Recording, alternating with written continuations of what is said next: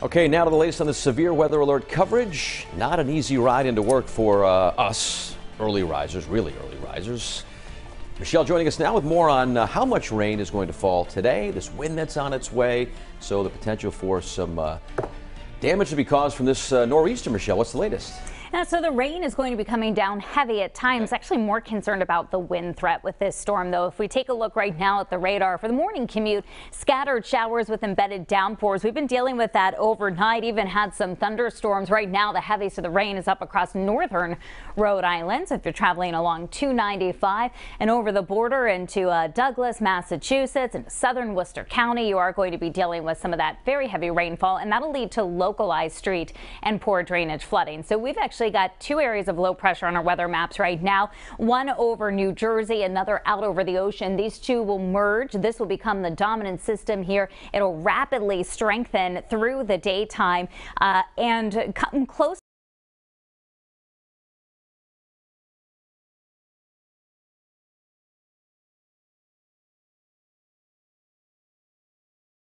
with a name storm. So our threat tracker for today, we're going to have it in the medium threat level. Highest impacts from this storm tonight into early Wednesday afternoon, gradually subsiding winds, and the rain will be tapering off too. Right now the winds out of the north and northeast about 10 to 15 miles per hour. Providence into Smithfield. Winds will be increasing through the day. Plan on some off and on rainfall. You'll see some lulls at times, but when it comes down heavy, and that could impact your travel for your morning commute. Temperature wise, it's pretty mild out there. 60 in fact to begin the day in Newport, 62 in New Bedford, 57 in Providence, and 54 degrees in Smithfield. So some impacts this morning with some scattered downpours. Higher impacts though by the evening commute. It's around the time of the evening commute where the winds will be strong enough to lead to the risk of at least some isolated power outages and wind damage by that point. Let's walk you through the forecast. This is 9 a.m. so you can see scattered showers and downpours, very heavy rain to the west of us.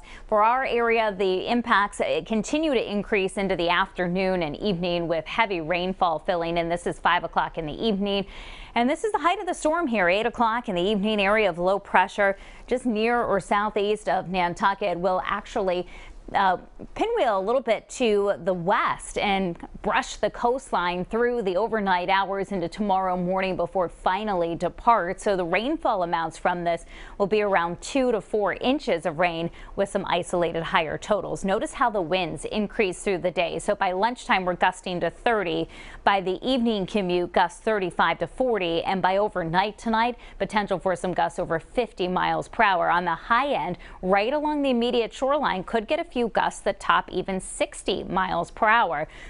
Fully leaved trees, these strong winds, we are looking at the threat of power outages. Most of us end up between about 50 and 60 miles per hour for our peak wind gusts. To the north and west, winds a little bit lighter. So very stormy overnight tonight. Temperatures falling into the lower 50s with damaging wind gusts. Very strong winds for tomorrow morning's commute, and then those winds gradually subsiding through the day. The rain will be tapering off as we head into the afternoon and evening too. So here's that 7-day forecast. Lower 60s for today. A cool and cloudy day tomorrow. Winds still very active, near steady temperatures through the day.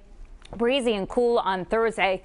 Yeah, there's another system that's going to be impacting our area at the end of the week and early weekend. Does not look to be as powerful as the one we're dealing with over the next 36 hours though.